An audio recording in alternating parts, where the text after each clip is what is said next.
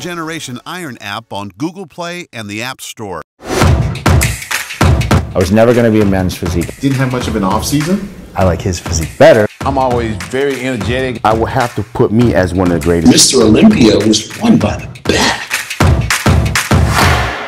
Hey, did it throw you off when they first moved the Olympia to December? Right, obviously, I'm sure it affected your prep, but I think it just made me better. When the Florida thing came up, did it throw you off, or were you okay with it? No, I think it just made me better. It gave me more time to improve and to dial in and to focus. So, like, I wasn't stressed at all. The food was easy. I didn't even have to cut carbs. I didn't have to, like, I went low on carbs, but I didn't have to go keto. I never, like, cut my carbs to zero. I was chilling. You don't have to suffer during prep. You just got to know how to cook. Really, my girl's Brazilian, so shout out to Brazil. Obrigado, gang. The chicken and okra is fire, bro. I can eat that all day. When she cooks that chicken and okra, it's a wrap. So I'm just eating that, prepping, going to the gym, eating the food, her rice with the garlic.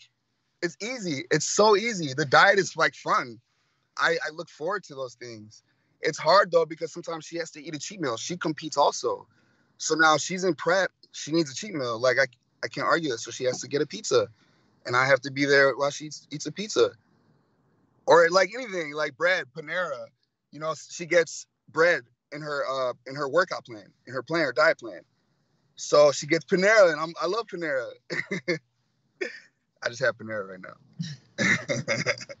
Is that difficult for you when she's having like a cheat meal? Is that you just kind of like look the other way? No, because I love being able to have that mind control and knowing. It's all about being aware. I know I'm wise enough and I've been in this game long enough. I know if I eat that, I'm going to regret that. And it's going to affect my body. It's going to fuck with my mind. I know that. I'm aware of that. So it's easy to say, no, I'm good. I know it looks good, but I'm straight. I don't want that. Did you celebrate after the win? Did you have a meal? Like, did you go to a restaurant or something? Like, how did you celebrate? Yeah.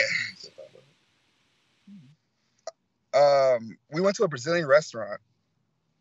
But it wasn't like a great experience because my girl had to go to the hospital after. So nobody knows this. Like, I'm just saying this for the first time. I just got home. I was supposed to come home Monday. We didn't come home till Tuesday because we had to stay in the hospital overnight. Not overnight, almost overnight. On Monday, I had to take her. We had food Sunday night, Brazilian steakhouse, right? And then we went to the mall just to walk around, this outdoor mall. We had what was it, empanada?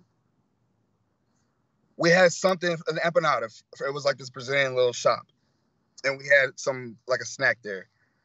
And like that day, bro, she started getting dizzy, walking around. She couldn't walk a straight line, getting dizzy. The room was spinning, everything. It got progressively worse throughout the night. The morning, it was even worse. I took her to the hospital.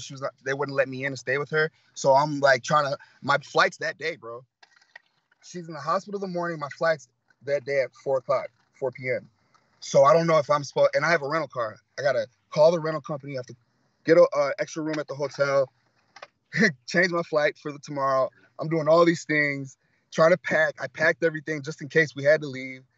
I'm packing everything. She's in the hospital. I can't go in. She finally says, you can come in. I don't have COVID. They're letting you in. So I went in around 2 o'clock. 2 o'clock. And I stayed with her till like 7, 8 o'clock. They finally let her out. Everything's normal. We don't know what's wrong. She still is not feeling good. What was it? Huh? Was food poisoning? We don't know, bro. She's still dizzy. Like, she's like, her eyes like fidgety. They said she has vertigo. So I don't know where that comes from, but we're still dealing with that. Anyway, I was supposed to come on Monday. We got an extra day. I finally got home last night.